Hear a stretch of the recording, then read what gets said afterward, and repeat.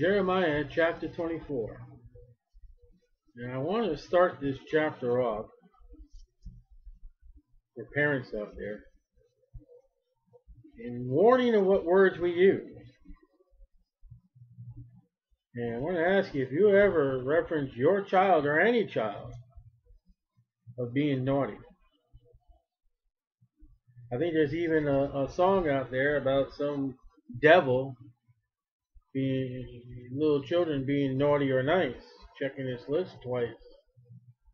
I said devil. And I mean devil. Because when you read the Bible all the way through and you read the Bible, you just don't pick up the chapter. Okay, I read my 3 chapters. I'm done for the day. Do you really read the Bible?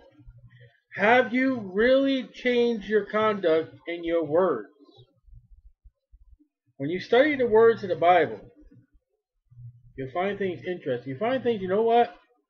We are sinners more than we realize that we're sinners by our everyday conversation. And Jesus says in the book of Matthew that every idle word we will give an account. And we're going to look at a word in chapter 24. I remember hearing all the time growing up as a little boy, naughty. Not just me, but others.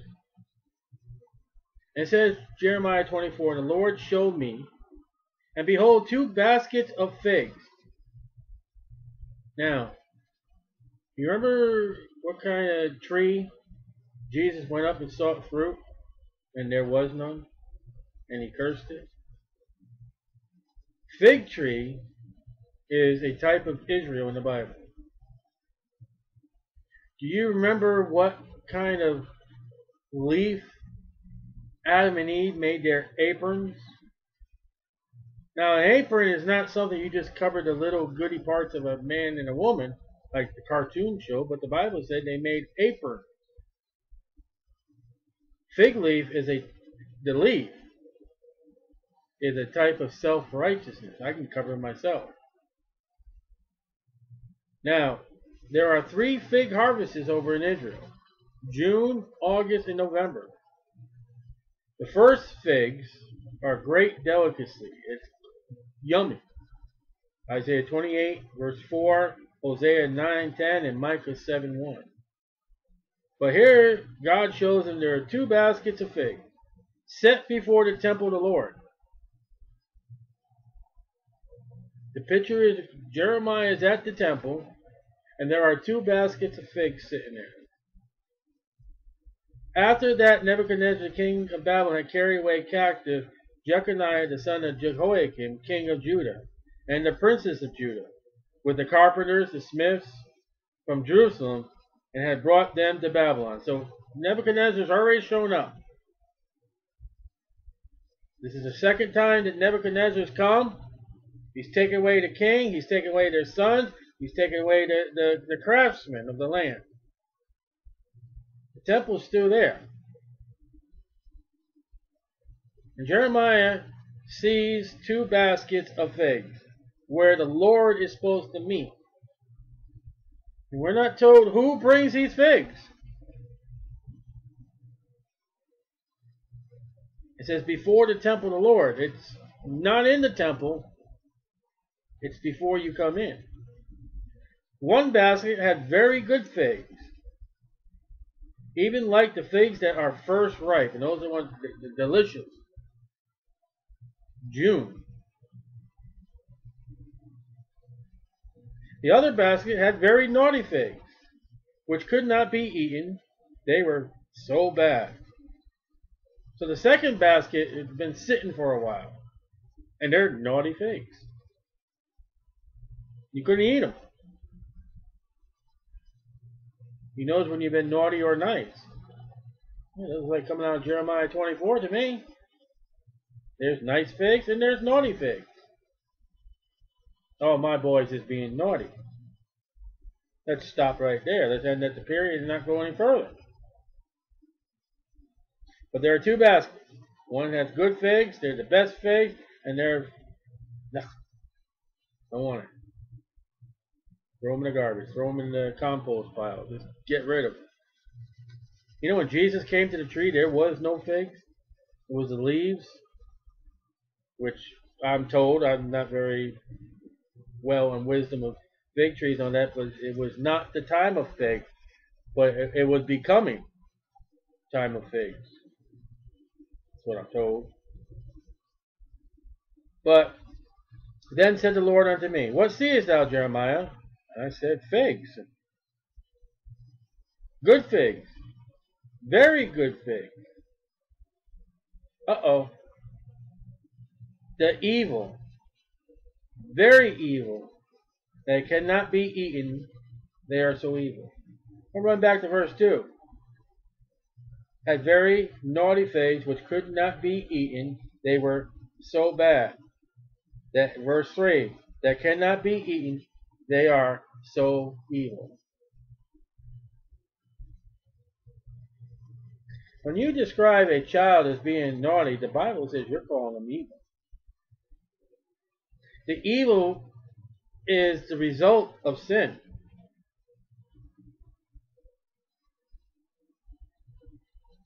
Now, you expect your child to be blessed by the Lord when you put that kind of curse upon them?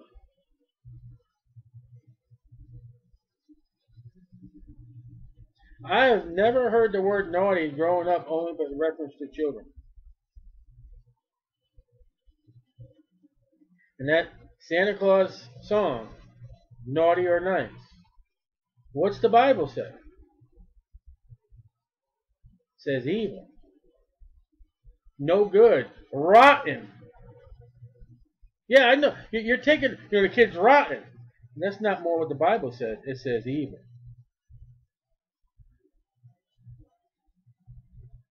Have you ever called a child or your child naughty? You need to repent and put it under the blood of the Lord Jesus Christ, because you just called them evil. Again, the word of the Lord came to me saying. So Israel is divided among two classifications here. They are very delicious or they're very evil. Now take the mark is there are only two baskets. There are only two descriptions of figs. There's no mediocre fig. There's no lukewarm fig. Lukewarm figs or a lukewarm church makes God sick. You take the delicious figs and you devour them and eat them, enjoy them. Or you take the ones that are evil or naughty and you throw them away.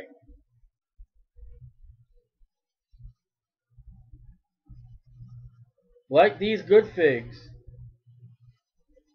so will I acknowledge them that are carried away captive to Judah. So these are the ones that are already gone. They obeyed God. Jeremiah said, go with Babylon. Go with the army. When you go, I will establish you. If you stay in the land, I'm going to kill you. Whom I have sent out of this place in the land of Chaldeans for their good. Because God's going to destroy the land. He is sending them over to Babylon for protection and for chastisement. I will set my eyes upon them for good. And I will bring them again to this land in 70 years. And they will, under Ezra and Nehemiah. And I will build them and not pull them down. I will plant them and not pluck them up. Like him to fig trees. The problem is when Jesus shows up to the fig tree that has been planted in the land, they have no fruit for him. They've got the fruit of scribes. They got the fruit of Pharisaism. They got the fruit of Sadduceeism. They got the fruit of Herodianism.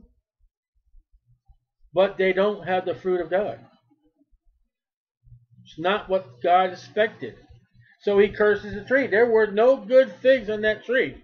And yet there were no evil figs on that tree. There was just no fruit at all. And Jesus, the Creator that made the trees, knew full well that that tree was not the time. Why would he waste his time to walk up to a tree? He knew it wouldn't be the time for the fruit, and do what he did in front of the apostles and then curse them. And when they went in the temple, remember they walked in the temple? And they come back, and Peter said, wow, look at that tree that you've done. It's an illustration. Israel in Jeremiah's time are producing good figs, and they're producing evil figs. The good figs are those that went to Babylon. The evil are the ones that remained and disobeyed God. God said, go to Babylon. And some say, no, we're going to stay. God said, don't eat of the fruit. All right, we'll eat the fruit.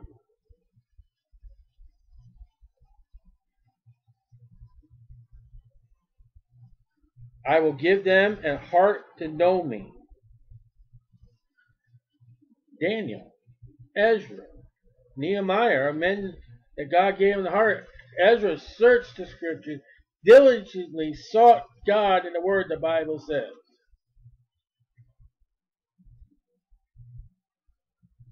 Nehemiah had a heart for the land. That I am the Lord, and they shall be my people, and I will be their God, for they shall return unto me with their whole heart. More so the second advent. They came back with a whole heart under Ezra and Nehemiah, but then they drifted away again, and the big mess when Jesus was here, and now they're going again, scattered throughout the whole world.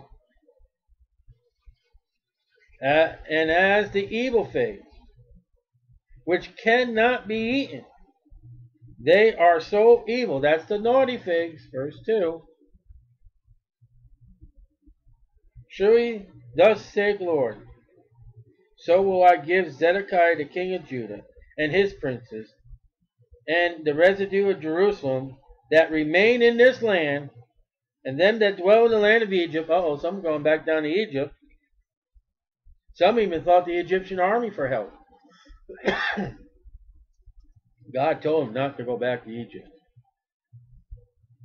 I will deliver them to be removed into all the kingdoms of earth for their hurt, to be a reproach, and a proverb, a taunt, and a curse, in all the places where I have driven them.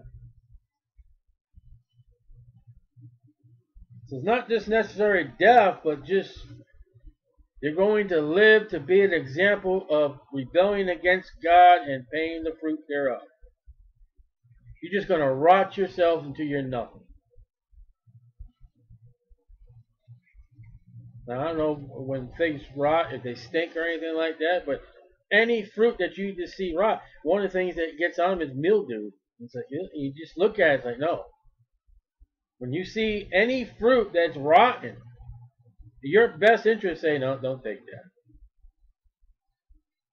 One bad apple ruins the whole bushel.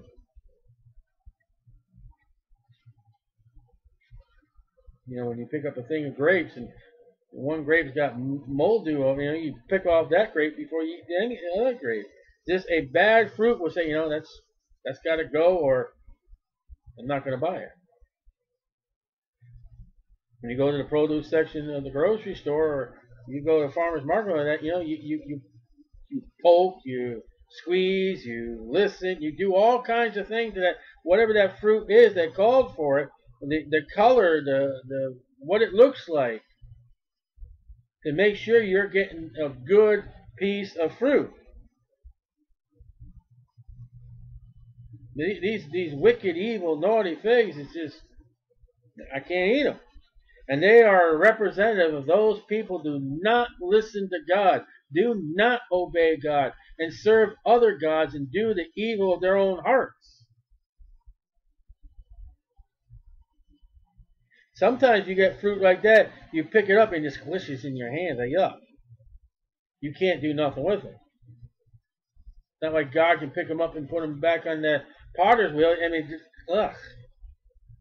They make more of a mess if you pick them up. Reproach and a proverb, I mean, they're just going to be joked. They're just going to be harassed. They're just going to be the target of insult. You're God's people? Yeah, really? Where's your temple now? Burnt, destroyed. You guys sit upon Mount Zion, the hill of God, and where's your city? Gone. Hey, aren't you supposed to bring a lamb about this time to the temple? Yeah. Why can't you? Well, there's no temple. Who's the ruler of your nation? Oh, we have I forget what it's called now. It's not a king. I forget what they called it. Prime Minister, I think it is. I may be wrong. But who is the ruler of Israel today? No, it's not a king. You know, there are many priests in Jerusalem today, right now, and none of them are Levite. They don't even know who their high priest is. The high priest of Aaron. And you can find books. You know, America's not jokeful anymore, laughter. You can go online, you can find pretty good sized paperback books on jokes about Jews. And God said it's going to be. But they're God's people. And these Jews that are evil, vile, and they're going to make the name of Jews just rotten.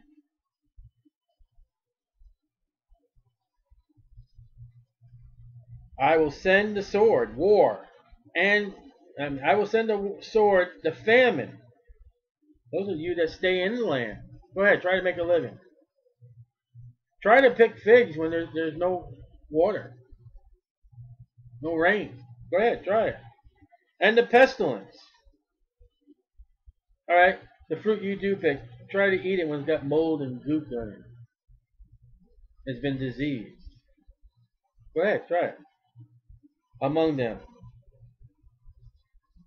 till they be consumed off the land. So God's going to slowly by slowly get you. Stay in the land. God's slowly going to get rid of you. You know, when we read Ezra and Nehemiah, we see, which is pretty much the same list, but there's some changes. We see two lists of Jews, groups of Jews that head off for the Promised Land, right? Where do you read in Ezra and Nehemiah a list of people that they met in Jerusalem that were Jews? You don't read anywhere in Ezra and Nehemiah, yeah, we finally got to the land, we found the foundation, and we found these Jews sitting and waiting for us. No, you saw the Arabians, Sanballat, and all them, and they're the enemy. They have moved into the land. Maybe 70 years took what time to get rid of the Jews that were in the land that stayed to die off, like the 40 years in the wilderness of those that did not believe God. And I will send the sword, the famine, the pestilence among them till they be consumed off the land that I gave unto them and their fathers. Now, isn't that a very harsh statement for the last verse of this chapter? Before we move on to 25. I gave this land to their fathers, but I'm going to consume them and I'm going to destroy them. I'm going to take them out of the land. I'm going to remove them, or they're just going to die of disease, death, and sword and war and everything like that. But I gave them the land. Even in their rebellion, United Nations, even in their sinning against God, the children of Ishmael, even in their disobedience to the Word of God, Roman Catholics, even to what they have done against God, Jehovah, the world, that land, you need to realize, are God's people. He is not done with them, churches in America.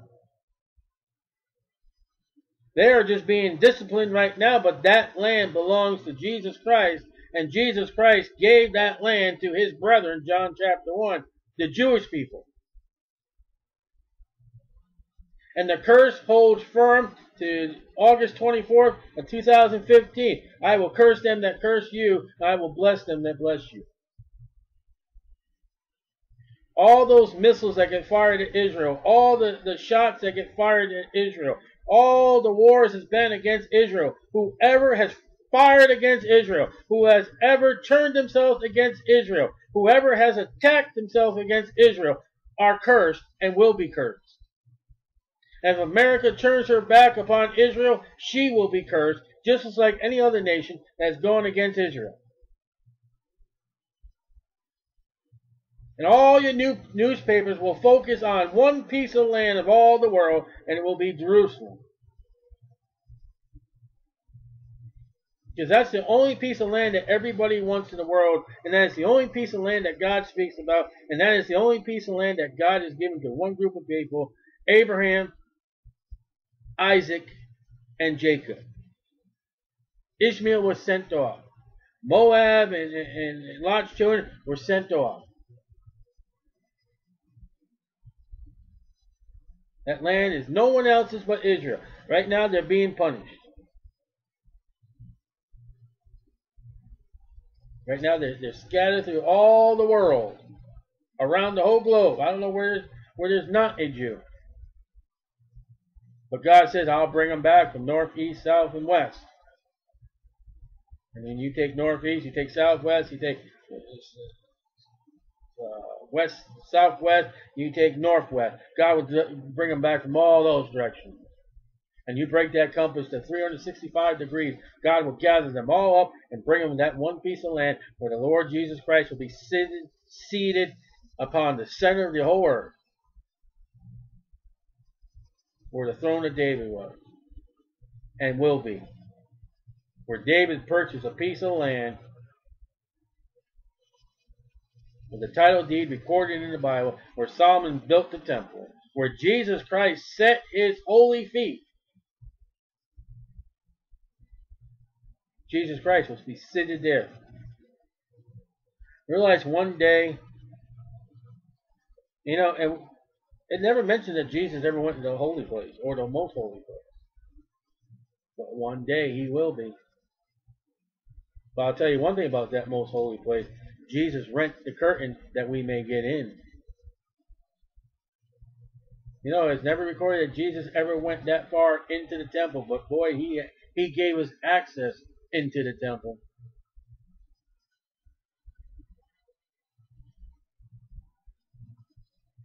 I wonder what priest walked into the holy place and said, oh, what is that?